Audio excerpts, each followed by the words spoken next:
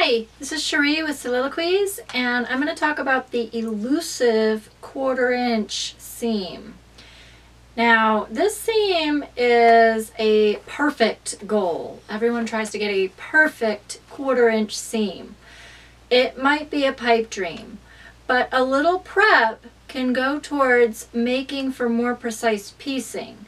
And I'm going to share how I do that. So there's 3 steps that I use to try to get a semi-perfect 1/4 inch seam. And that is measure, place, and tape.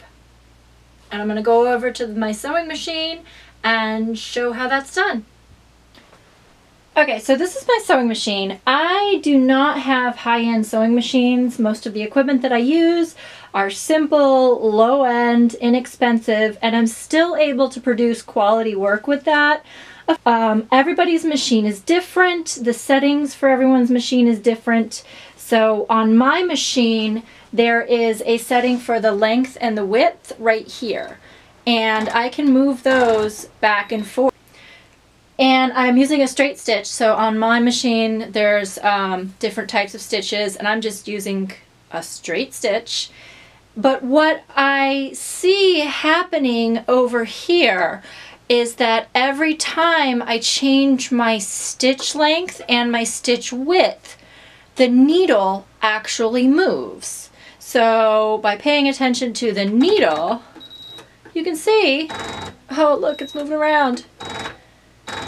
And that is going to significantly change my 1/4 inch seam.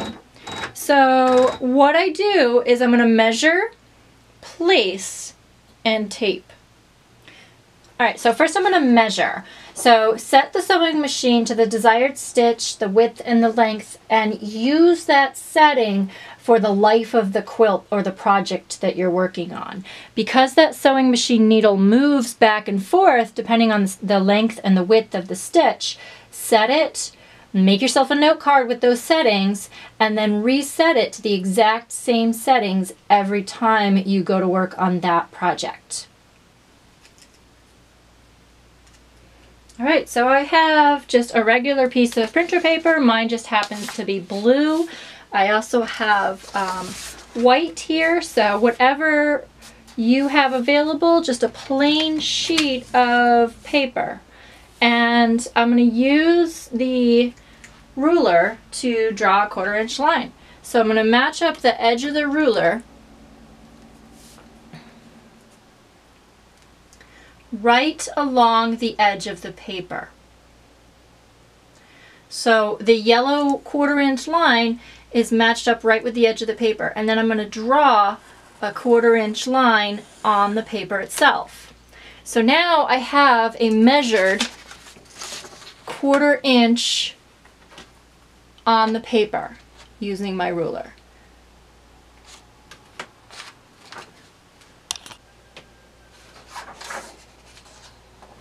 Okay, so now I'm going to place. So I'm going to place that paper so that it actually matches up right with my needle. So when I put my needle down, I'm going to put that needle exactly on the line that I just drew. So now my needle is on this line, and I'm going to use that line as the guide from where I stitch. Okay? Now in a perfect world, my machine actually has this little white line right here which is saying, hey, that's your 1/4 inch, and it even says that's 3/8, that's 1/2, but clearly at the setting that I'm using, which is about 3.5 for both the width and the length, that 1/4 inch line is way off. It's a pretty significant amount off of where I want my 1/4 inch to be. So this is going to be a little more accurate than even what my sewing machine is telling me is the 1/4 inch. Okay, so I'm going to stitch along that line for just a little bit, which I've started the line, and then I'm going to continue stitching a little bit more so that the entire paper is kind of covering the whole throat of the sewing machine.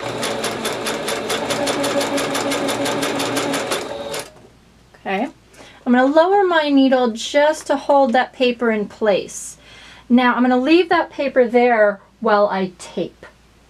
And this will help me give a more accurate 1/4 inch seam allowance to the entire length of the throat rather than just by the needle. And then that way I can also use my tape to guide my fabric through as I'm stitching. So I am using washi tape. Washi tape is so amazing. It is so useful.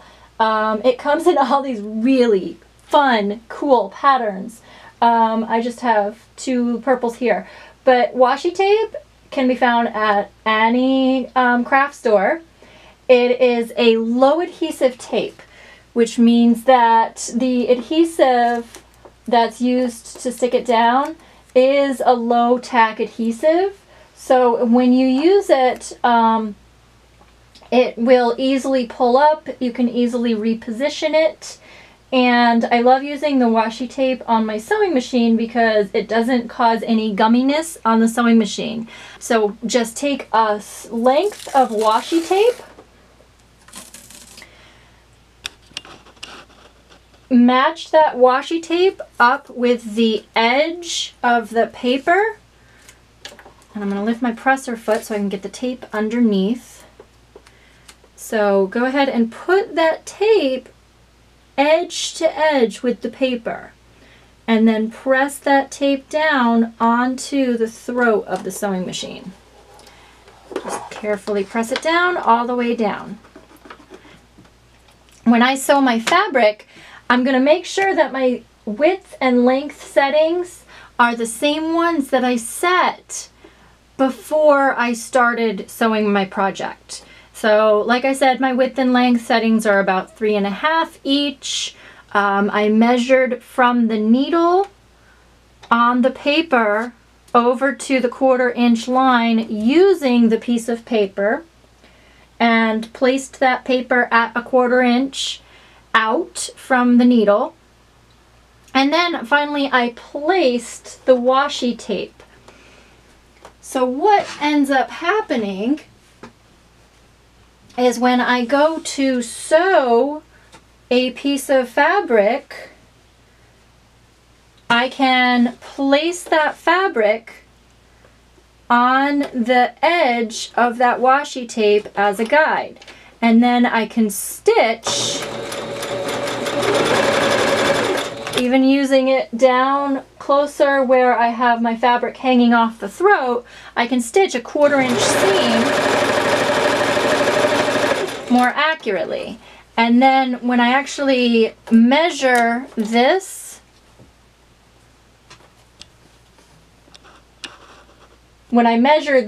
seam, it will be a more accurate 1/4 inch seam.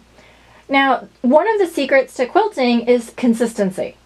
So even if this seam isn't a perfect, elusive 1/4 inch seam, when you measure and place and tape in this way, and then use the tape guide as your 1/4 inch guide throughout the life of the quilt, throughout the life of the project that you are sewing, using the same settings, everything will be the same.